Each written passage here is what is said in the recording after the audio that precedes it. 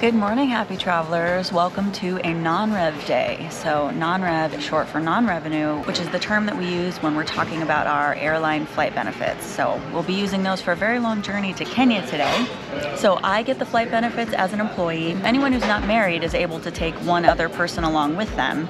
And when you're married, you use the flight benefits for your spouse as well, which is really cool.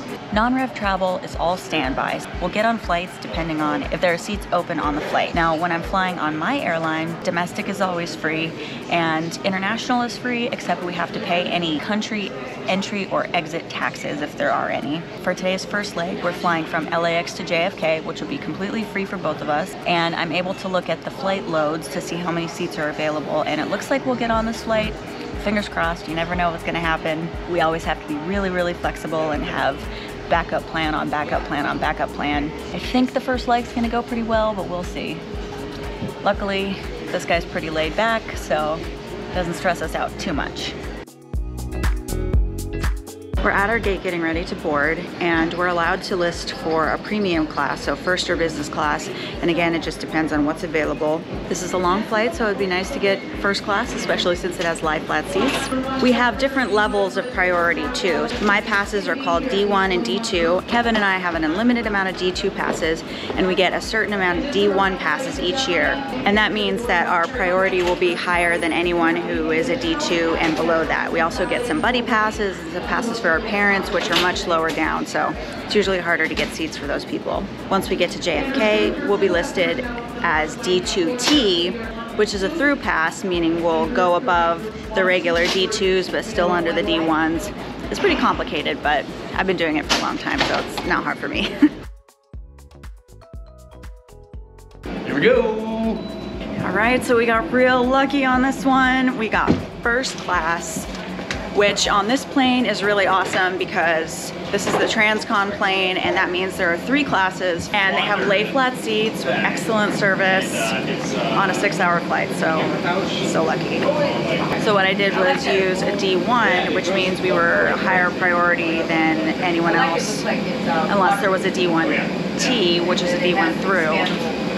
It's this whole complicated process. We'll run out of overhead space towards the rear of the aircraft. You may utilize open overhead space between rows 6 and 10.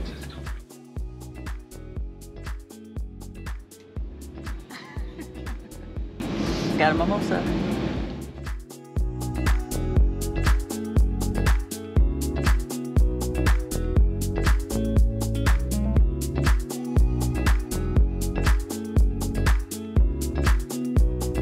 So we made it to New York, JFK Airport. That was a very pleasant flight being in first class like that. And that leg, for us to be in first class, cost $0, which is really awesome. Also, I was sitting across the aisle from Claire Danes, and Homeland was one of my favorite shows, so I was trying really hard not to geek out and be like, I love you, ha! So we have a really long time to sit here, and our next flight is New York to Doha, which my airline just started up in the middle of last year, I think. Actually, Qatar has some entry taxes, so that means that that'll be built into your airfare when you fly to that country, so that's something that we have to pay. We can't get around, even though it's on my airline. But the lucky thing is, it was like $4 a person. So to get all the way to Doha, it'll be about $8 for 2 people total, no matter if we sit in first class or economy or whatever. So that's why I've been doing this for 9 years. But we have a long time, so we're gonna go hang out in the Admirals Club now.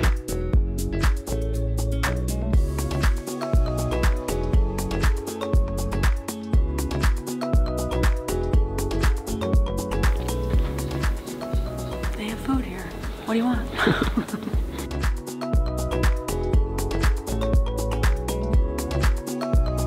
Now it's time, finally, to head over to our gate to see if we made it on this flight.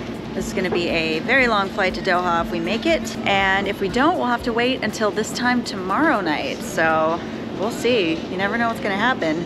All right, non-revving is working out in our favor today. For this 12.5-hour flight, we got on and we got business class. Oh my gosh, another lie flat seat, so we'll actually be able to at least get a few hours of sleep.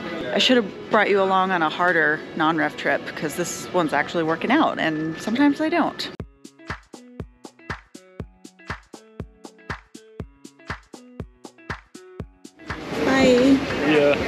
one's a little bit bigger than the last one. Still have the duvet and pillow. And this one's got a mattress pad so you can go to sleep. In business class on these flights, they bring out courses. So they start by laying down a linen, then they bring you a drink and some nuts, and a starter, and a salad, sometimes a soup, and then your main course, and then dessert. And then on this flight, since it's something like 12 hours long, we'll also get a mid-flight snack and then breakfast. And it'll be breakfast, but it'll actually be like 8 o'clock at night in Doha. But it'll be breakfast for us, so. Welcome to the business class bathroom. It's a little bit more spacious than a normal airplane bathroom. I'm gonna change into some PJs and brush my teeth and then try to get some sleep. I think it's the middle of the day where we're trying to go right now, but I haven't slept in however many hours, so I need to sleep a little bit. But here's a tour of the bathroom.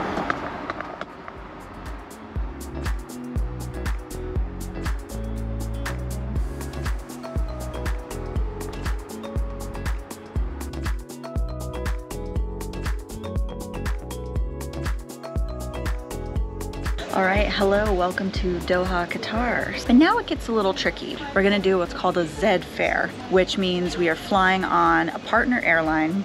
We do have to pay a little bit of a fare. It's still standby, so we'll only get on if there are seats available.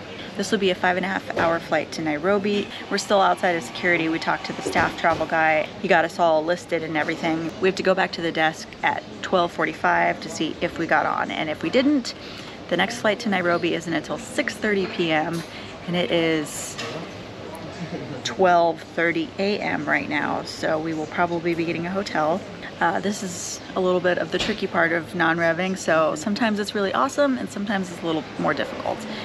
You always have to have a plan B and a plan C and a plan D, and with the partner airlines, 95% of the time we won't get any upgrades or anything like that unless the crew wants to be really, really nice to us, which does occasionally happen. Pretty much we can fly a Z fare on almost any airline in the world, not quite all of them. There are a few we don't have partnerships with, but most of them we can pretty much get anywhere in the world if we want to. Security was a little intense, but we're through and we don't have much time. We pretty much have to go right to the gate. We're going to Kenya. Pretty stoked we made all 3 flights. I know, it's amazing. And we're staying in a Hilton when we get there, so hopefully they let us check in at 8 o'clock in the morning because I don't want to sleep, you guys. All right, we made it on. Non-revving often means that Kevin and I don't sit together, which is fine as long as we get on the flight.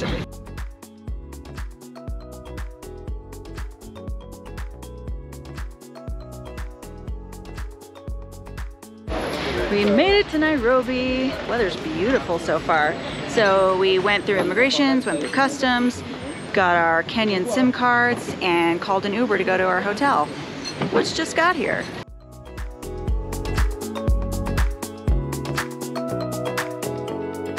I hope that gave you a little bit of insight into what the flight attendant travel benefits are like. If you have any questions, please let me know in the comments and I'll try to answer them as best I can. And if you're interested in Kenya travel vlogs, we are making a bunch of videos in Nairobi and on safari on our other channel, The Awkward Tourist. So make sure you go and check those out. But for now, this is Kelly from The Awkward Flight Attendant. Peace out.